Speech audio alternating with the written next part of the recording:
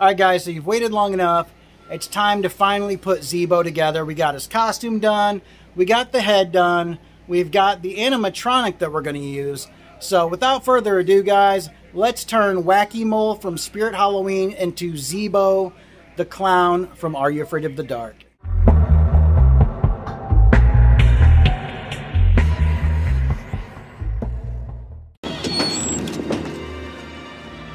Sorry, my lad. I didn't mean to scare you. Gonna give it a go, huh? Yeah, why not? Alright guys, so here we are printing out the iron-on dots that are going to go on Zeebo's shirt. So here's the finished shirt in all of its glory. And then of course we had to repurpose Wacky Mole's feet and hands. So here we are outside spray painting it. I just let my son do a little bit, so he's all good. No worries there. And of course, we cut the hammer off of Wacky Mole to put on Zeebo's money bag that he has in his hand.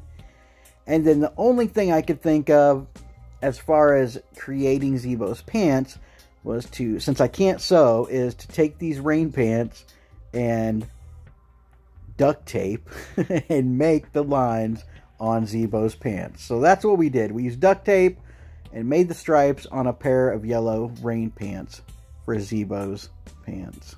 Now, I've said pants 3 million times. Anyway, here it is, the wrist cuffs and the neck piece. This got really tedious, so I had to get the kids in on this. Just making a bunch of black circles, trying to match how Zeebo's wrist and neck piece look. And, yeah, that's about it, guys, with this. Pizza break. Pizza dude's got 30 seconds.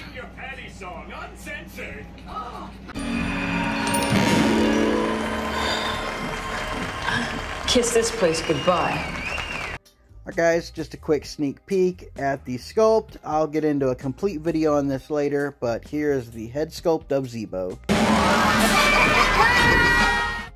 Alright guys, so for the wig, I decided to go with spray adhesive and polyfill, and then just spray paint it red once I got it all glued on there the way I wanted it.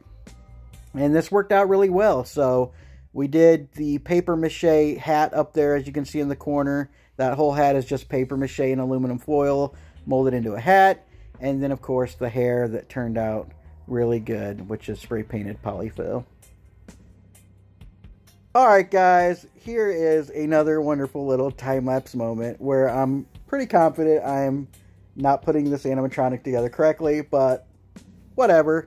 For the sake of the video, we're just going to let it go. And yes, we are finally getting Zeebo put together.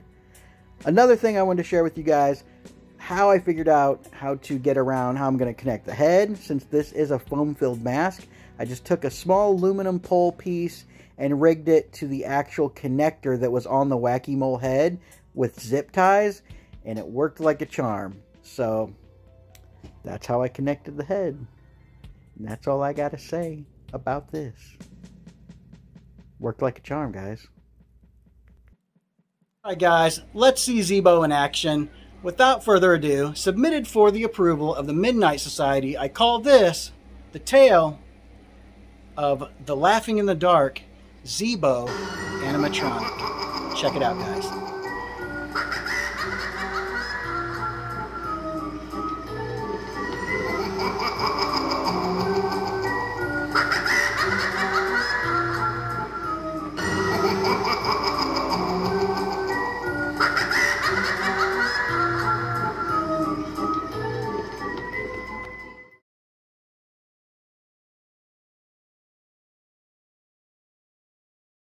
That was it. Thanks for watching this video. Stay tuned because we're doing Ghastly Grinner from Are You Afraid of the Dark next. That's going to be really cool. So yeah, guys, until next time, stay spooky.